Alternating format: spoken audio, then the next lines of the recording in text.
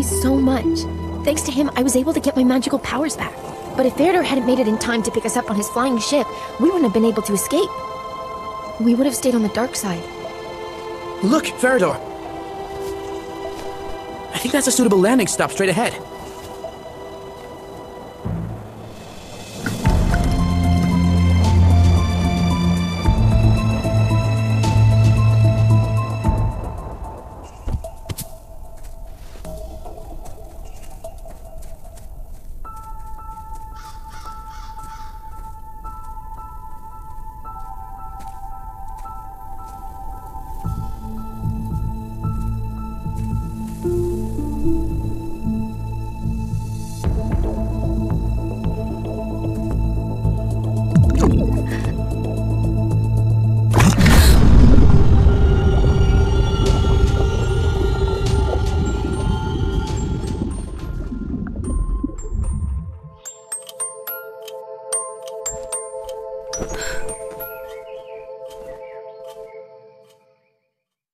I'm in my bedroom.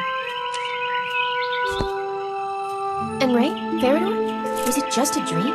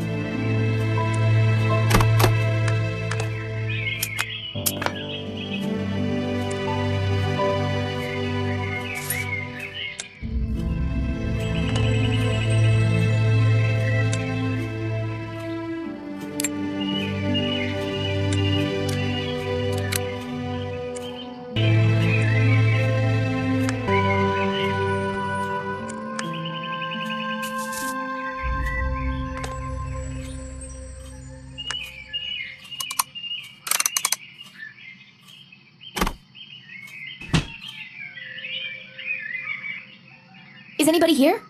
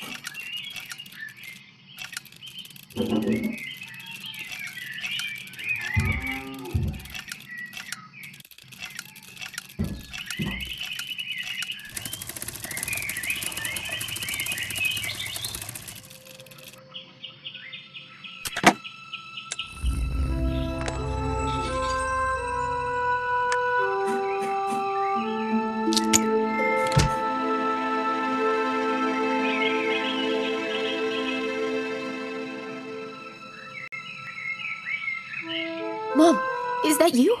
But how is this possible? You disappeared years ago. Where would I have gone?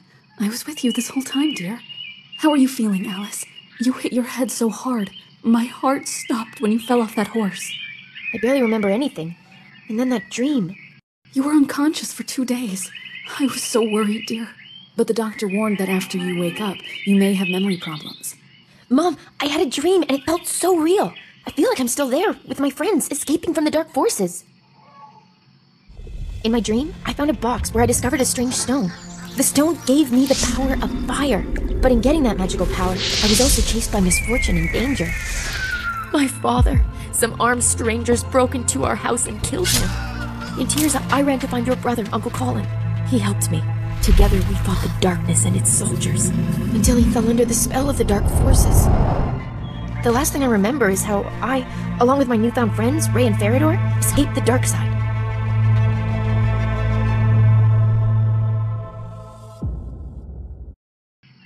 Alice, dear, it was only a dream. Your father is long gone, it's true, but he wasn't killed. One day, he just disappeared, but you were too young to remember it. You just can't imagine how real that dream was. Why don't you tell me the whole story while we're on our way?